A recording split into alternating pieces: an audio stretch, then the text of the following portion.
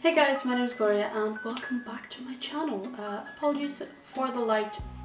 It's almost sunset here, so everything's a bit weird and the light's shining directly in my eyes, so we'll have to deal with that. This is Monday's video. Hopefully this shall be going up on a Monday, and for Mondays I like to recommend a small booktuber that I have recently found and liked. So today's booktuber that I would like to recommend is Space Jockey, and Space Jockey is a self-confessed nerd and horror freak, two things I can definitely get behind, whose videos are informative and chock full of recommendations. I particularly like her thriller recommendation video because there were plenty of books on there that I'd never even heard of, and because I really want to read some more thriller this year. So you can check out Space Jockey's YouTube channel, her booktube channel, and like and subscribe to her if you like what you see, because I certainly do. Today I want to do a June wrap up. I was looking through my videos and I don't think I did one for May. I can't remember doing one for May anywho. I won't be going through every single book that I read. Here comes the sun again.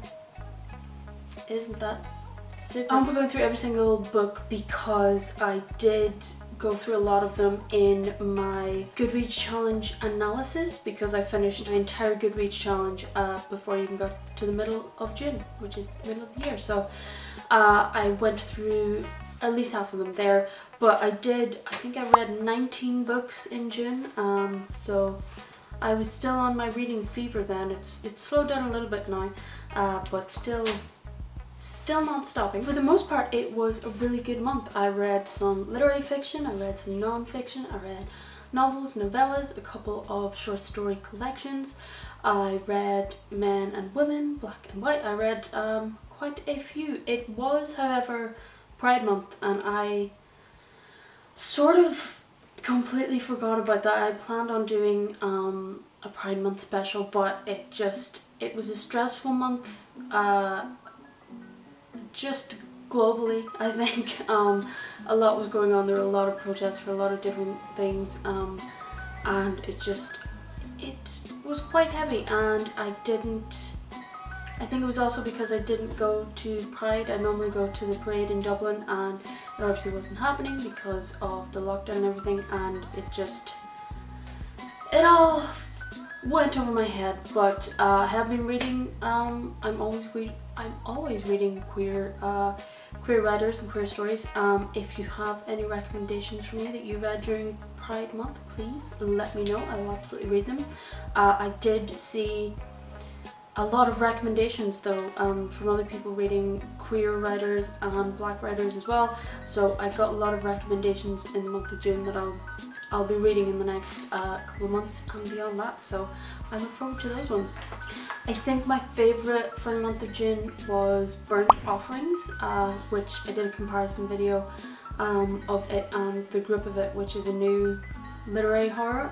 Burnt Offerings is quite a classic commercial horror, and it has quite a few similarities to The Shining, and it came out just before The Shining, and I really liked it. It felt like a very comfortable, familiar horror, and I definitely recommend that. I didn't read 19 in June. I read 12 in June, and it was 19 in May, so it is slowing down a bit. I don't think I'll be reading as much for July, because this is the month where I try and focus on my own writing, which is going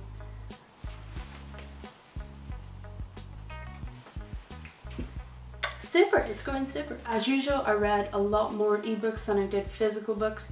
I've realized that one of the reasons this happens is because when I can't sleep, which is always, I'm very conscious of noise and I don't want to bother my boyfriend or wake him up, so instead of picking up a physical book and turning on the torch on my phone, which is noisy and annoying, I've started to just open up the Kindle app on my phone and read ebooks instead. So I'm currently reading quite a queer book actually. It's a trans fantasy story written by a trans woman, and it's set in South Asian sort of fantasy culture. So it's really good. I'm really enjoying it so far, and that's what I've been reading during my insomnia for the past few days. And that one is called Stealing Thunder. But yeah, I'm pretty happy with what I read in June. I'm hoping to diversify my reading for the next 60 years or so, you know what I mean? But yeah, I'm quite happy with the books that I read. It was just a weird month outside of BookTube and outside of everything, and it was just a bit of a stressful time coming out of lockdown and trying to get back to working semi-normally, and just, I think for a lot of people it was a crazy time, and it still is a crazy time, and there's still a lot of protests going on and stuff, so don't forget that that is still happening. But hopefully for me, July will be a little bit more structured with my reading and my writing, and hopefully I get my own book done so that someone else can read it someday and have it in their June wrap-up video. That's weird. So of the literary fiction that I read a short story collection by an Irish writer called Nicole Flattery, and that was Show Them a Good Time. I did read this as a physical, but I just posted it off to my friend so that he can read it. It was quite good, but again, you can see from my comparison of Burnt Offerings and The Grip of It, some of the same things came up in terms of my issues with literary writing. They're very well written stories, she's a very good writer, but just the genre in general. Some of those things came up in this as well, but it was so good. I've heard her reading from it as well, and she's quite good at performing. Of the short story collections, there was Phantoms, edited by Marie O'Regan. I do have the physical copy of this, and it is terribly put together. And none of the pages match up. They are the wonkiest pages ever. It's in the other room, I just couldn't be bothered getting up to get it. But it had quite a few people, so it had Josh Malerman, Paul Tremblay, Joe Hill, and it also had Catriona Ward, who was at the Welsh writing retreat that I went to. So some great stories in that one, I really liked. Dark Divinations, which was a horror anthology edited by Natching T. Casa. I am ruining that name, but I really liked that collection. It was based on a whole lot of Victorian era stories, and everything was about telling the future and divining the future. That one was really fun, and as you can see, the cover is electric to say the least. I also read Picture of Dorian Gray by Oscar Wilde, so that counts as queer, and it was exactly what I expected of Oscar Wilde.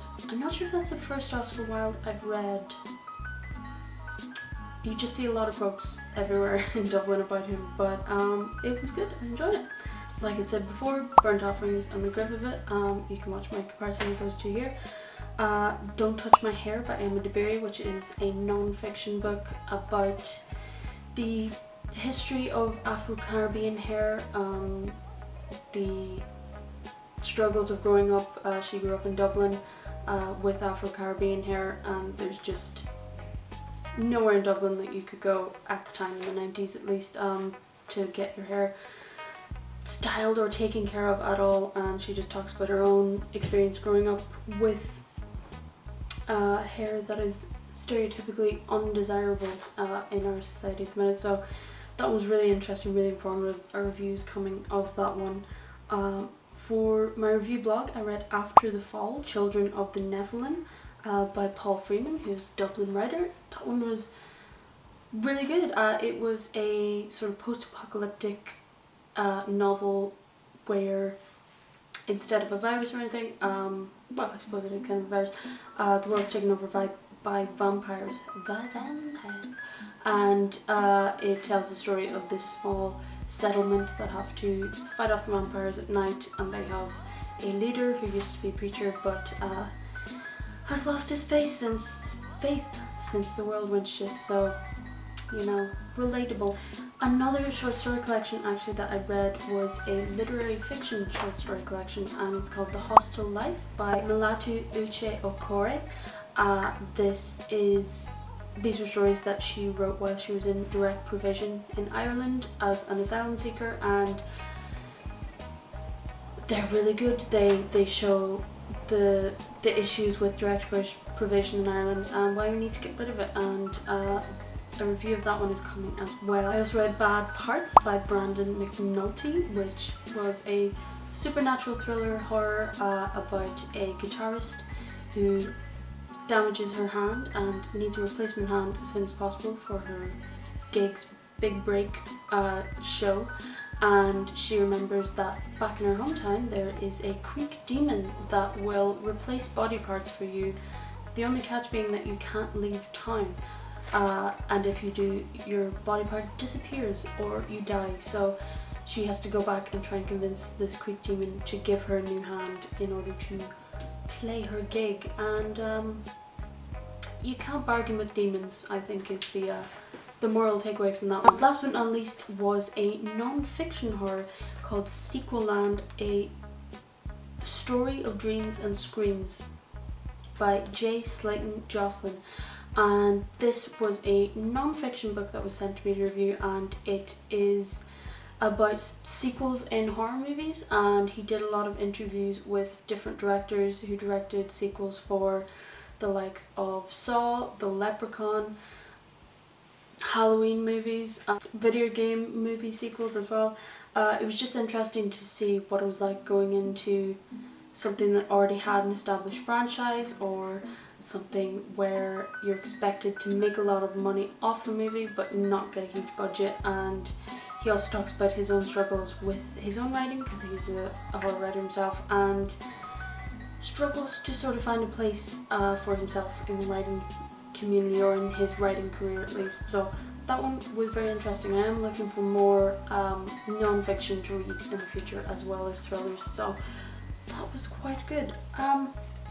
So the 12 books I read in June, I think I'm quite happy with them. I did pick a lot of the books myself, so it wasn't just people asking me to review them, which is a goal of mine for the future, and I think it was a pretty good month.